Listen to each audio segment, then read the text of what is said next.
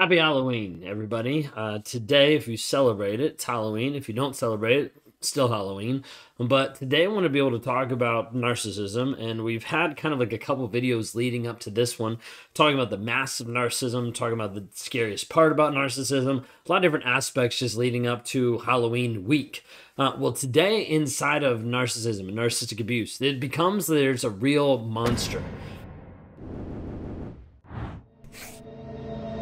And the monster is inside, and the monster's experience inside of this relationship ends up destroying you in multiple ways.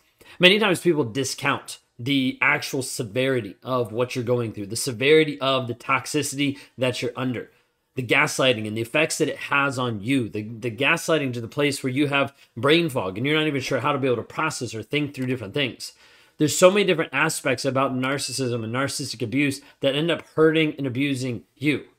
Now, sometimes people are thinking, hey, it's just a disorder and it's not that big of a deal. It is a massive, huge deal because of how it's affecting you on a day-to-day basis.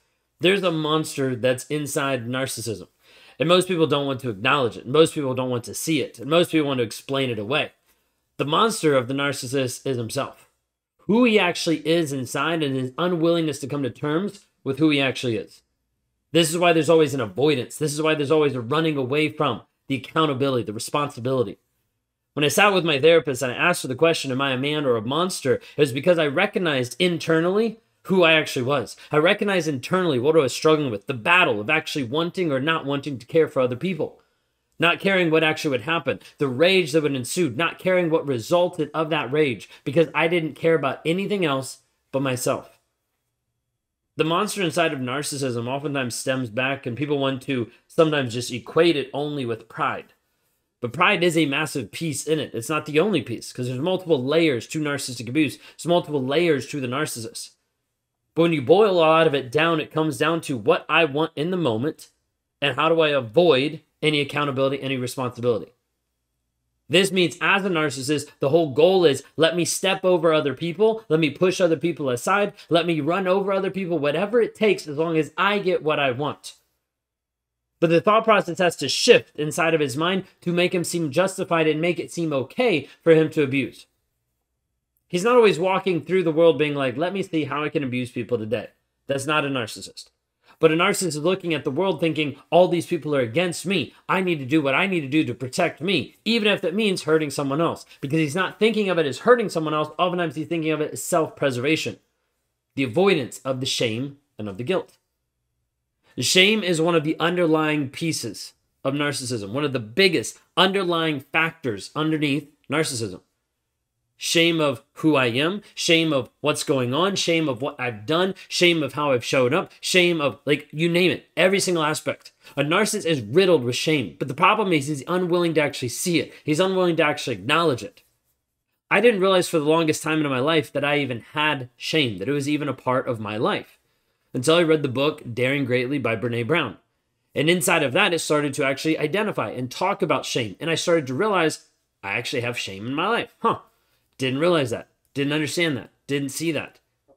Now, I read that book 3 times before I actually realized there was a whole chapter that talked about narcissism. Skipped right over it, I guess. In my mind, I was like, well, that's not me, so it must not even apply. I had no clue. But I realized and identified that I had shame in my life, and that shame was coursing through everything that I did. My decisions, my actions, my responses, all of those things were controlled by this piece of shame. And so shame for me had one of the biggest holds on my life because I knew if I approached shame, if shame even showed up inside of my life, it was game over. I would feel awful. I would feel bad. I would feel like the world was ending. And so I had to do anything I could to run away from it. Now, I'd gotten good at running away from it. I'd gotten good at hiding it. I'd done a great job at learning how to be able to lie constantly so I could avoid myself, so I could avoid the situation, so I could avoid what was happening on a day-to-day basis. If I could avoid it, then I didn't have to worry about it. It didn't seem to exist. And I'd compartmentalize and dissociate stuff so that I didn't have to worry about the monster inside. So I didn't have to worry about what I was actually feeling, because what I was feeling was guilt for how I was showing up. And that guilt was then telling me that I had shame. And the shame was telling me that I'm not a good person, that I'm not good enough, that I'm not worthy. All of these things beating me up internally, and I'm like, no, that's not true. I am this. So as a result, I'd move away from it. Run away from the shame so that I could be better in my mind. Oftentimes trying to convince myself that I wasn't a bad person, convince myself that I wasn't a liar, convince myself that I wasn't a cheater because I was faithful to wife. All of these bullshit stories that I would make up to try to convince myself that I didn't have this shame, to run away from it, to avoid it. And this is the piece that ends up coming into narcissistic abuse and coming into the personality disorder that people don't like to hear. Because everybody, like, if you think of narcissism, you probably think of someone either being really prideful, really self-centered, or no empathy. It's probably one of those three things. People like narcissism, one of those three things. Oftentimes narcissism and no empathy go together. And people normally think narcissists have no empathy, no feelings, no emotions. They're just robots going through life being like, we hate you, and they're not really engaged as an actual human being. Well, that would actually be false. They have emotions, they have feelings. They don't know how to express them, they're sedated, and they're suppressed. Now, also, they do have a level of empathy. Oh, yeah. Some of you are like, no, I don't like this. Okay, listen to me for a second. In the DSM-5, so if we go very technical, and we go into the DSM-5, which is the diagnostic criteria for narcissistic personality disorder, used by clinical psychologists all over the world. If we talk about the DSM-5, it says, lacks empathy, semicolon, is unwilling to acknowledge or identify with the feelings and needs of others. Is unwilling to acknowledge or identify with the feelings and needs of others. Now notice it doesn't say that they're void of empathy, that they're not capable of having empathy, that it's impossible for them to even address or see empathy. It says they are avoiding this. Unwilling to acknowledge or identify with the needs of others. This ends up being a massive revelation for a lot of people, simply because the narcissist in your life, he's not incapable of empathy, he's just choosing not to show it. He's choosing not to engage with it. Why? Because if he engages with empathy, it's going to reveal that he has problems in his life that he doesn't want to admit. Everything about narcissism stems back to the monster that's inside of him is running away from accountability, responsibility, running away from shame. The monster inside of him is a liar. And until he actually realizes that he's a liar, nothing else is going to change. Nothing else will get better. He will never heal. He will never transform his life. Nothing. Because if he doesn't see that he's lying to himself, nothing will change. So many people are like, well, maybe I can help him. Maybe I can fix him. Well, if he's not willing to be honest, you can't. There's no way for you to be able to help liberate a person who doesn't realize that they're stuck. Or sees that they're stuck in the aspect of some of the narcissistic tendencies, but is unwilling to change them. Well, I like who I am, so why would I even change? I like what I'm getting from you, so why would I even change? Narcissistic abuse is real. It's deadly. It messes with your brain, with your psychology, with your emotions, with your feelings. It messes with every single aspect of you. Having major mental effects, physical effects, you name it.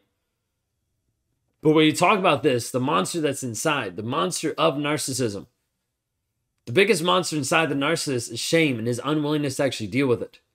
He sees it inside of himself. He realizes it inside of even you. And because he can't handle your emotions, he can't handle his emotions.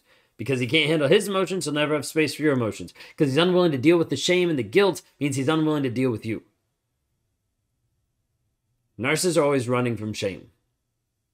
The guilt, the shame, all the different things that trigger a different story in his mind, that he's not good enough, that he's not worthy, that he's a bad person, all the things that he does not want to admit are the exact things he has to admit in order for there to be any change.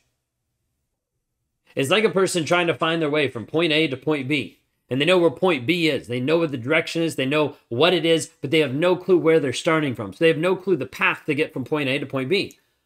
So they move around and be like, I want to be a good person. I want to tell the truth. I want to be honest. I want to have integrity. Well, but if they don't actually admit that they don't have that currently, then it doesn't actually matter.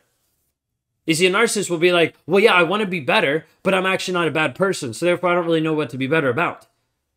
So without the lack of just awareness of saying, okay, this is where you are, no change will actually happen. No transformation is possible if he's living in lies.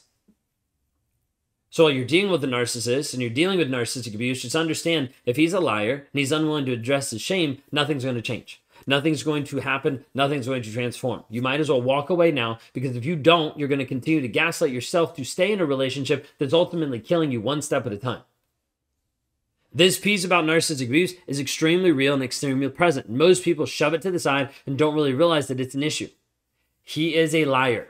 He's a liar to you, and he's a liar to himself. If he doesn't change that, then nothing will ever change.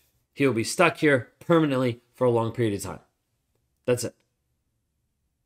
And inside of all of this, he's running away from the monster inside, which is shame. And his unwillingness to actually work through it, his unwillingness to actually embrace shame and actually see, wait a second, shame is trying to show me different problems that I have. Shame is trying to expose the issues that I have going on. It's actually not trying to kill me. It's trying to say, hey, wake up and actually fix this. But fixing it means he has to be accountable and responsible, and he actually has to walk through this piece of dealing with shame so he can become better, but he's unwilling to do this. If he's unwilling to see this, acknowledge this, and be able to tell the truth, nothing's going to change.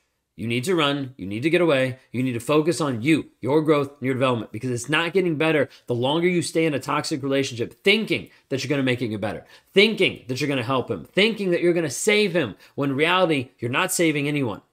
You're just losing yourself. If I can help you with this today, go to rawmotivations.com. I want to explain to you and show you how to help liberate you from the trauma bond, the toxicity, the triggers that are currently leaving you sidelined, confused, and lost inside of the chaos.